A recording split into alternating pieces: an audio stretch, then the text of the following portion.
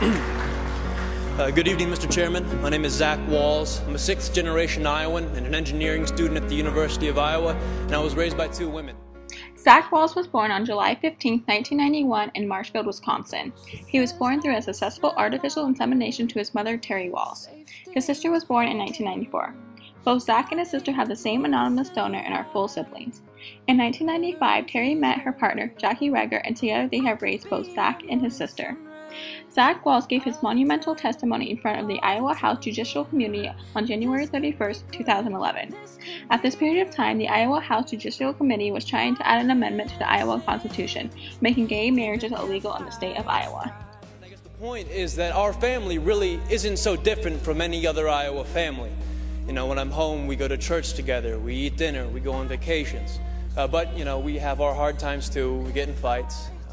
Wahls makes a logical and emotional argument by drawing parallels between his family and what a typical straight family is. Wahls makes a connection with the audience by noting on the fact that his family does what every other family does in this country. There is nothing different between his family and others. Family comes from the commitment we make to each other, to work through the hard times so we can enjoy the good ones. It comes from the love that binds us. That's what makes a family. So what you're voting here isn't to change us. It's not to change our families, it's to change how the law views us, how the law treats us. You are voting for the first time in the history of our state to codify discrimination into our Constitution, a Constitution that, but for the proposed amendment, is the least amended Constitution in the United States of America. You are telling Iowans that some among you are second-class citizens who do not have the right to marry the person you love. Wahls speaks to the logical part of the audience by using the words codify and discrimination together. With the use of these two words together, it brings more meaning into the speech. The words make it more understandable on how the amendment would be a step back in the fight for equal rights besides a step forward. I hear plenty of testimony about how damaging having gay parents is on kids. But in my 19 years, not once have I ever been confronted by an individual who realized independently that I was raised by a gay couple.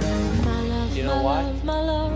Because the sexual orientation of my parents has had zero effect on the content of my character. Thank you very much. Wahls asserts himself with the audience by giving the audience the truth about his content of character, and how his parents' sexual orientation has nothing to do about it.